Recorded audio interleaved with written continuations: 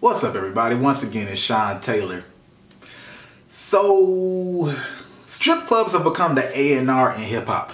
And why is that? Really, a lot of people really don't understand it, but I get it. I mean, I'm from Atlanta, but I'm gonna get real technical on you.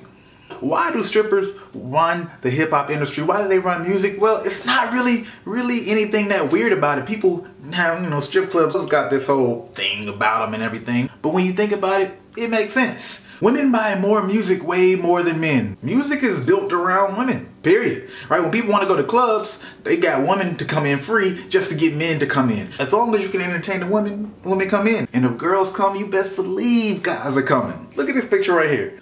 Old man looking deep into girl's soul like, girl, you looking like a young Coretta Scott King.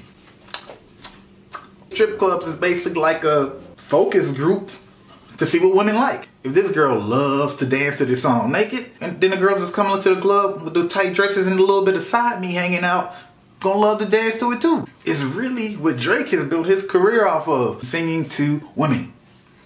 Even before the music through a strip club culture, women have always been the guide for popular music. That's why R&B dudes get so many girls, because their music is for the women. That's why Drake has actually made his music a little bit more R&B, and we always talk about it's for the women.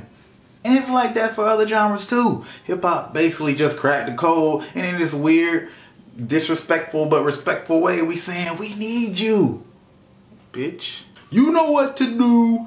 Subscribe. Somewhere in the top left corner somewhere. Click it, click it.